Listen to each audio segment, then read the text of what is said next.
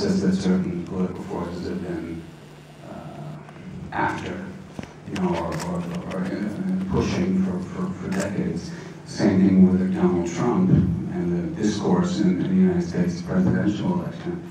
People are so shocked, the people in his party, the Republicans, said, well, we disown him, we won't participate, this is scandalous. It's, the same people that are saying it's scandalous have been promoting the same ideas in more or less covert ways, more or less polite ways, in some cases not. That he is. He's being opportunistic and clever in a way. He's a demagogue. But for the past 30 years at least, the Republicans have been steadily using race, regionalism, class, immigration, militarism, all these things as political footballs, and they've been provoking people and offending people, gay people, women, single women, people on welfare, so forth. It's a culmination of what they've all been saying. Now they're all shocked. Like people are all shocked that the UK leaves the European Union. I don't see how people should be so shocked. Or that someone like Trump could appear and just take advantage of the political discourse from the past 30, 40 years. Not surprising. So what's the solution? That's it. I think you have to stop thinking, what is the solution? Like, we fixed this thing and now it's okay. Yeah. I think the solution is, if you don't like it, vote at the very least. And if you're really inspired, run for office in your town and city and country. Is this something you've been interested in? Being a politician? Yeah. No. I vote. Yeah. Okay. And I speak my mind. Yeah. And I speak with my friends, and I read, and I try to inform myself. Yeah. Okay, I gotta throw it out for the questions is, so if I can get lady there in the white, I'll get a mic up to you. Thank you. Hi. Hi. So first of all, I want to say well done on the film. It is a really special film. But if there was one thing or one idea you personally would like people to take away after watching this, what would it be? Everything you're doing is wrong. At least for a moment about something. I mean, I do like stories. When I read them, when I go to the movie theater to see them, I like stories that challenge me, that make me question, oh well, maybe well, in the same way that my character does in the story, there's a moment where he feels like everything's wrong, he throws it all out and just quits, basically. And then, thanks to his kids and thanks to just calming down, I suppose, to some degree as well, he realizes that certain aspects of the family model that they've set up for themselves do work. That it's common sense to have open dialogue and to be honest with your kids and to work collectively, to have open discourse, to strive for physical and intellectual excellence. It's a question of degree, of tone. And also that aspect that I talked about earlier, isolation, maybe that's not always the best thing. And to reflect, in his case, I think you can say from the start that he's someone who's very much against rigidity and authoritarianism, and yet he ends up engaging in that inadvertently because he's trying to protect his kids, I suppose, and this splendid isolation and all that.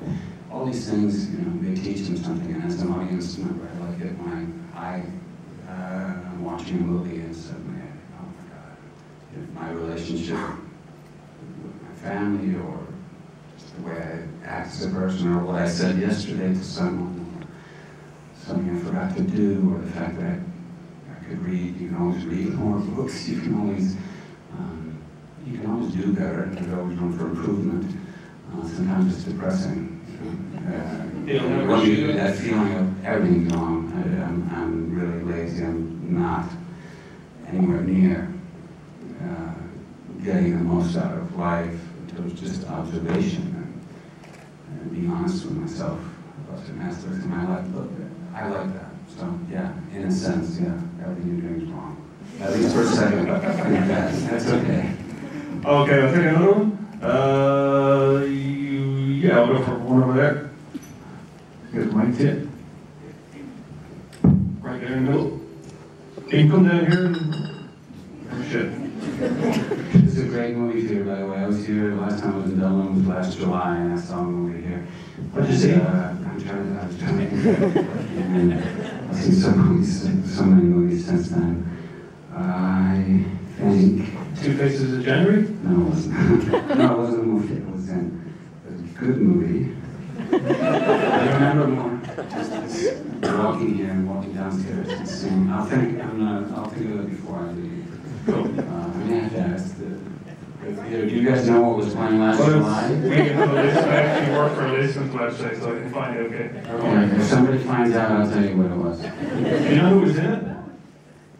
I don't remember right now. In fact, I'll give you a full review if you give me a list.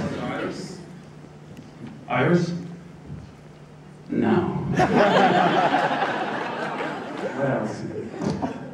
It was, I'm assuming it was an art house film, yeah? Charlene, Was it a documentary? Was it though? No, it was a movie. Oh. I mean, it was a It fiction. was during gays. Yeah, it was the end of last July. Yeah. I'll find out and let you know. Okay. We'll get on that. You got a mic? Yeah. Go ahead. Hi, Mr. Mortensen. My question is regarding just process. You mentioned the whole notion of being convincing in the skills and activities of film. And I know in previous work you'd want to kind of be very invested beforehand and get the work right. I'm wondering, was your process any different in this film? In terms of the ensemble, was it a bit of a free-for-all, or was there any kind of formal training in these activities? Or even when it comes to the performances themselves, was there kind of much of a collaboration in terms of rehearsal, or was it just each to their own?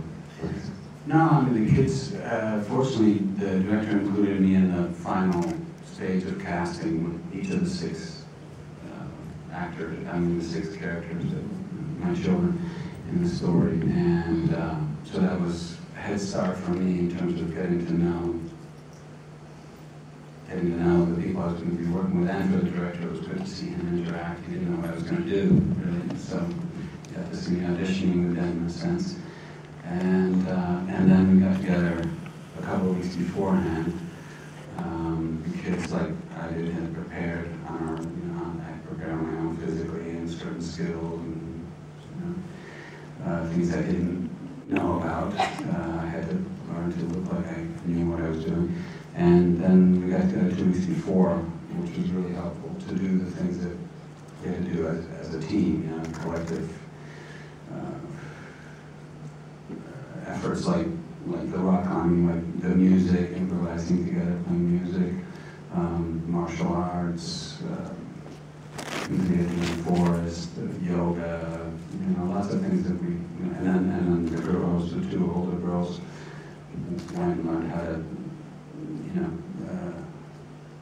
to slaughter, gut, and skin sheep, so that they could do the deer, things like that. I had to get familiar with bagpipes, guitar. I wasn't familiar with those. Are you gonna keep that up after? I'm not really good with pipes. I think it takes years and years, but I keep playing the guitar. Yeah, and that was really helpful, not just so that we would seem, it would be credible what we were doing on screen, but also the environment we were in. It was important. I mean, I went before even that 2-week rehearsal period. The director let me put it in the garden, and it was important that even though you don't see it for very long in the movie, that it be believable 100%, that yeah, it could live this way, and the food source, the sanitation, that everything seemed real. And it was also obviously very important that it seemed like a real family. And I think this 2-week period helped us, for all the skills, but the most important thing was the bonding that we experienced in those 2 weeks. By the time we got to the first day of shooting, we were really efficient. And, it's an independent movie, so you have a limited time to shoot these things. You're working with very young children, and they have, like they do here, limited working hours. So we didn't have, and we moved around a lot of locations, some difficult to get to. So it was a very ambitious undertaking for the whole team, and it helped a lot that by the first day we knew each other really well, and in 1 or 2 days we could Yeah, that's right. get it done. And that the little kids knew what was expected of them, and when they had to give a monologue about Bill of Rights or show some particular skill in rock climbing, they were right on and they were ready. Cool. Okay, one more. One down here.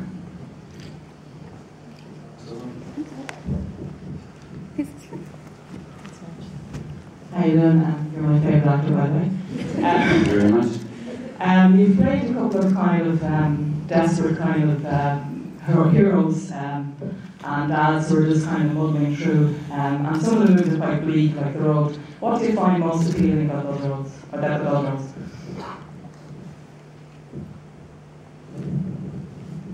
I like,